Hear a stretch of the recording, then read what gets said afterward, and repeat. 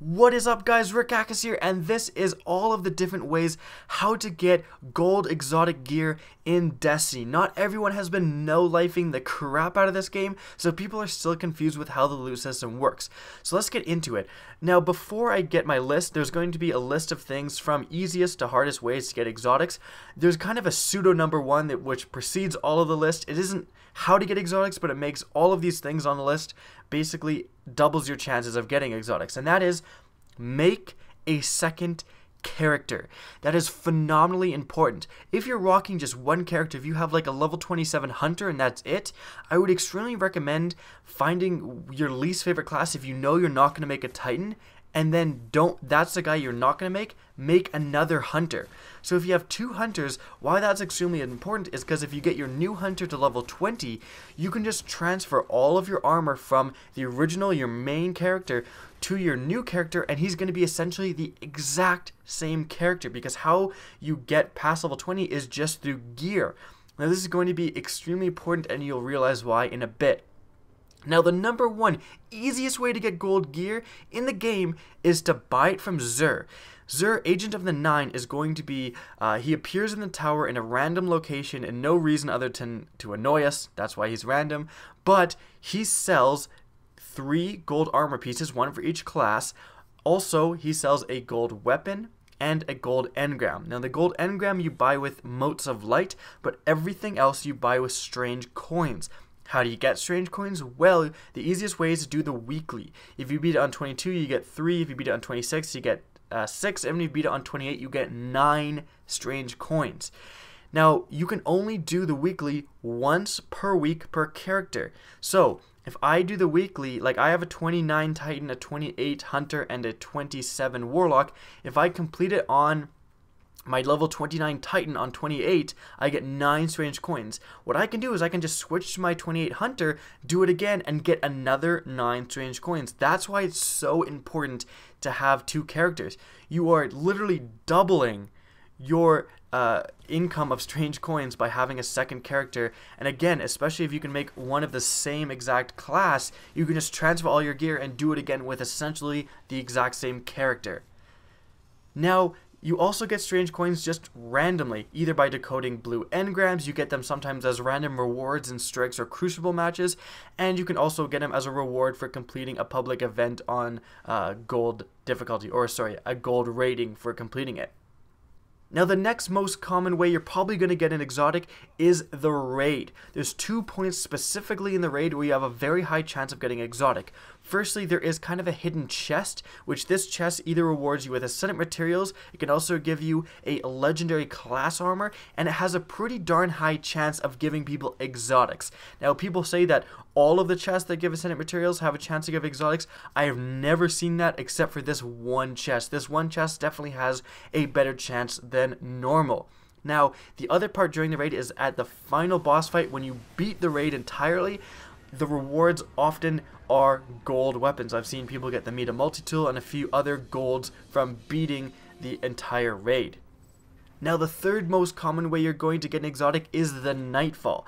So, the Nightfall is going to be actually pretty decently hard to beat, especially if you are lacking in some good weapons that have the different elements. But there's almost always an exploit how to kill the boss at the end of one of these Nightfall strikes. I mean, I know I always am posting different ways to kill the bosses on the Nightfalls. But at the end of the Nightfall, you're going to get purple or better, no matter what. Now, unfortunately, one of the things you can get as a purple is Ascendant materials. I did the Nightfall 3 times this week, and twice I got Ascendant shards. And I was in the lobby, one of the people I played with got the Hawkmoon exotic hand cannon, so I'm a little bitter about it, but the Nightfall has, I've heard, up to a 30% chance to reward you with an exotic for completing it. And again, the Nightfall and the raid are both one of those things where you can only do it once per week per character, so by having a second character, you are literally doubling your chances to get exotics.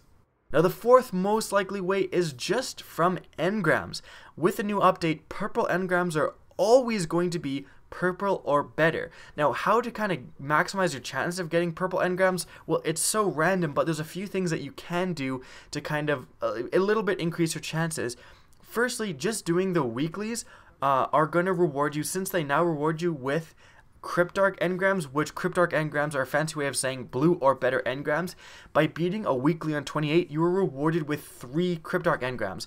I did it one time and 2 of them were purples. Now, another great way, which I've just started doing, is by leveling up your Cryptarch rating. He sends you a Cryptarch package in the mail, which often contains a purple engram. Now, what you should be doing is, if you have multiple characters, every single time you get an engram, put it in the bank. Then you decode every single engram with only 1 character. What this is going to do is that, and again, I started doing this, you have 1 character, and since he's decoding all engrams from all potentially 3 of your characters, he ranks up his Cryptarch rank extremely fast. And so you're going to be getting a lot more Cryptarch packages more often. Now, the 5th best way to get exotic gear is from the Crucible. Now, this is not recommended. I'm just listing off all the different ways. The first 4 were decent tips. This is just, you have a completely random chance to get an exotic in the Crucible. Utterly random. There's no point in trying to do well in the Crucible because it will it's just so random. So literally, play the Crucible, tape your controller, run against a wall, it doesn't matter. You have the same chance as getting an exotic as the first place player, but simply playing the Crucible at the end of every match, everyone who played does have a small chance to get an exotic, so if you like Crucible, it is worth playing. Now, the least most likely way to get gold gear is during the strikes, especially Vanguard Tiger playlist, which is the level 24 strike playlist. Now, with the new update, it seems that people are actually getting golds at the end of strikes with some decent regularity. I've never got one, I've never seen one, but I've heard about it quite a few times. In fact, I was in a party with someone who's like, oh great, the other 2 people just got icebreakers, and I was like, wait, you must be playing the Nightfall. He said, no, I'm playing Vanguard Tiger. So it's definitely worth it if you have nothing better to do, playing Vanguard Tiger. It definitely seems like there is a decent chance to get gold gear.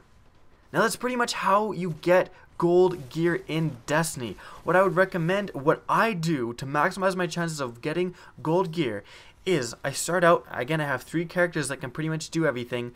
The first thing I want to do is I try to accomplish the raid 3 times. Now, that's pretty annoying and definitely pretty tedious, but is going to maximize your chances of getting golds. I like to do the raid 3 times, 1 in each character. I do the Nightfall 3 times, and I do the weekly 3 times. That's pretty much it. Now, those are by far the best ways to get exotics throughout the game. If I'm going to do anything else that week, I often do the dailies. The dailies can now give you Cryptarch engrams, which again have an okay chance of being purple. And then I just spend my time on Vanguard Tiger. The reason being is I'm not a huge fan of the Crucible. If you like the Crucible though, it's probably the same chance of getting exotic as Vanguard Tiger, so you can split your time or spend all your time in one or the other. I hope you found this video helpful. Please remember to rate, comment, and subscribe for more Destiny content. And as always, have a good day.